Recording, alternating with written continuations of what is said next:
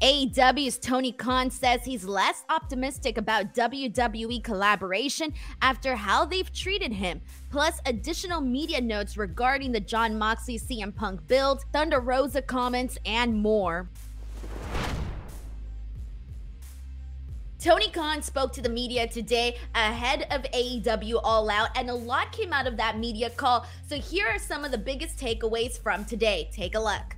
During the media call on Thursday, Tony Khan was asked if the recent management changes in WWE could lead to the two companies working together, similar to how AEW has worked with New Japan Pro Wrestling, Impact, and AAA previously. Do you possibly envision maybe working with them with the changes over there, the way you work with Impact, New Japan, AAA, and others now?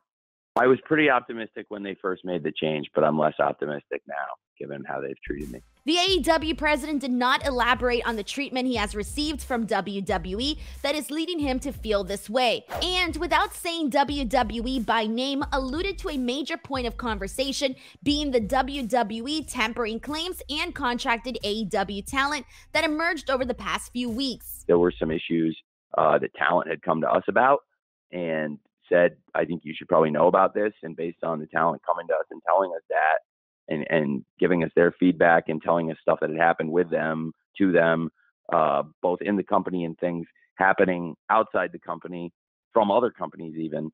And based on what the talent was saying to us, we thought it was good to have a meeting with everybody. It was reported last month that WWE did reach out to AEW talent in regards to working for WWE. Khan is said to have addressed this at a recent AEW meeting. He noted that AEW's chief legal officer sent an email to WWE CEO Stephanie McMahon and Nick Khan instructing them not to tamper with AEW talent. Tony Khan was also asked to address how he handled the announcements of both the men's and women's interim world titles.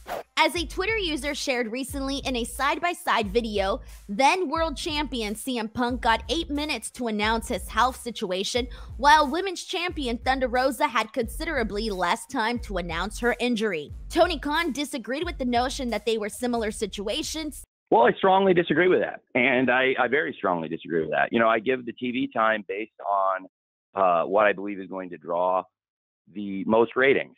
And if you want my honest opinion on an 8-minute Thunder Rosa promo versus an 8-minute CM Punk promo, then you're going to get an honest answer. And I think the 8-minute CM Punk promo is probably going to do a better rating. Now, as far as match length, I think Thunder Rosa's had some great matches as champion. And to come out and do a live 8-minute promo, I'm not sure that would have been good for the television show, to be honest with you. And especially given where we were at, that Thunder Rosa, I found out she was injured a few hours before a live television show. I don't really have time to put an 8-minute promo in when I had just a couple hours notice versus CM Punk. I knew days earlier that he was pretty badly hurt. And we had already made a plan 2 days earlier for that.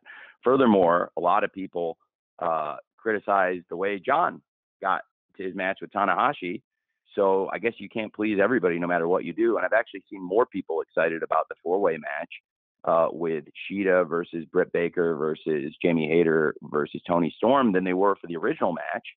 And I think the 4-way is one of the more anticipated matches on the card. When asked about the Rampage ratings, Khan said he had to put his biggest stars and angles on Dynamite due to all the injuries this year and wasn't able to offer big matches on Rampage that he used to. He's excited and wants to reset after this weekend due to the renewed roster strength. He is going to put his full attention on improving the show after this weekend.